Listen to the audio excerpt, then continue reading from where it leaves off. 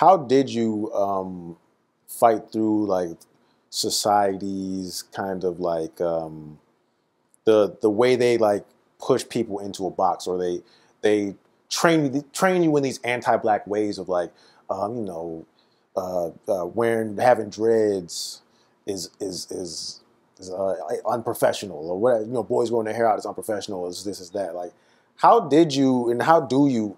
What is the advice for people to just like? What do you think? How do you think people are able to detach themselves from this world of that world and like break free of those like ridiculous standards that are put on black people or tried or held or made to like hold black people in a certain light? I would say I got that way when I really like, I'm a big history guy. But like when I got an appreciation for the history is when I was able to like decolonize my idea of success, right? Like one of my mentors told me like the way you define success will determine how hard your life will be. Like if you're somebody that thinks that like having a shed and just a well with some water is enough and it's content, you get to your shed and whatever, it's that. But if your idea of success is this Jeff Bezos acquisition of wealth where you're billions and billions and billions and billions of dollars in the green, you might be chasing that for the rest of your life. Probably will be chasing it forever because a lot of people don't make it there, right?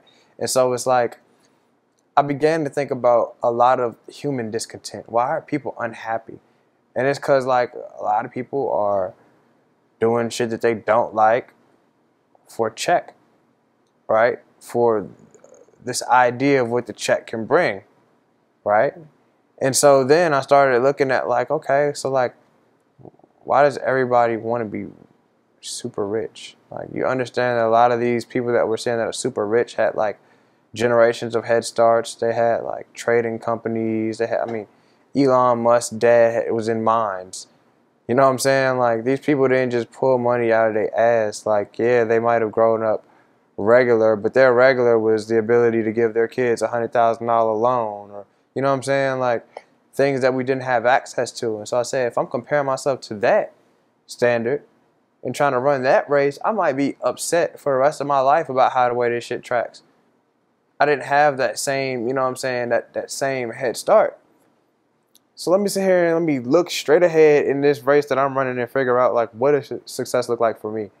Like, realizing that it's always going to be relative. Like, you got to kind of just think most closely to your lived experience. Like, and I just really just had to take a step back and realize, like, damn, okay, you know, that McMansion dream of having a house, you know what I'm saying, from MTV Cribs with the 20 bedrooms, that ain't really my dream.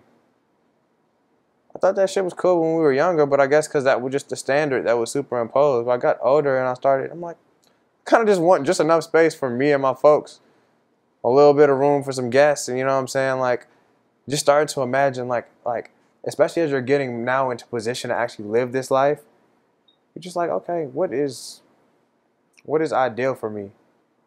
What is realistic for me? Because you're going to be responsible for creating this life, right? Like, you can't say, oh yeah, like, my idea of success is I got to make $1 million or I'm not successful. Because if you're going to spend the rest of your life think you a bum-ass nigga until your account hits $1 million, you feel what I'm saying? And do you want to put that stress on yourself? Or do you want to, like, think about, you know what I'm saying, like, okay, I want success in me being able to pay the bills, being able to take my lady out, being able to keep a haircut, get some fly shoes when I want them, right? Like, making it tell it to your reality. So I would say I just changed my views on it when I kind of got to really like understand what I wanted to do with life and like start to put some direction to it, because then it just was like, okay, chasing somebody else's idea of success is going to always feel empty, even if I do fuck around and get there and arrive and make this $1 million or $1 billion, because that wasn't my success.